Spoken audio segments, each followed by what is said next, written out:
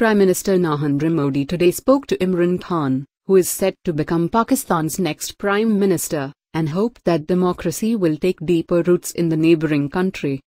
He congratulated the Pakistan Tehreek-e-Insaf leader for his party emerging as the largest political party in the National Assembly in the recent elections.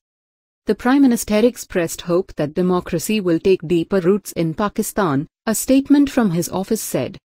He also reiterated his vision of peace and development in the entire neighborhood, the statement said. Mr. Khan had said that he will take oath as the Prime Minister on August 11, according to a media report. His party announced on Monday that it has acquired enough seats in the lower house through coalition talks to form a majority government. In a presidential-style address on Thursday night after claiming victory in the bitterly fought elections marred by allegations of rigging, Mr. Khan had indicated he would offer an olive branch to India and the two neighbours should resolve the Kashmir issue. God has given me a chance to come to power to implement that ideology which I started 22 years ago, Mr. Khan, 65, said in a televised speech from his house near the capital Islamabad. I really want to fix our ties. You take one step forward, we will take two, he said.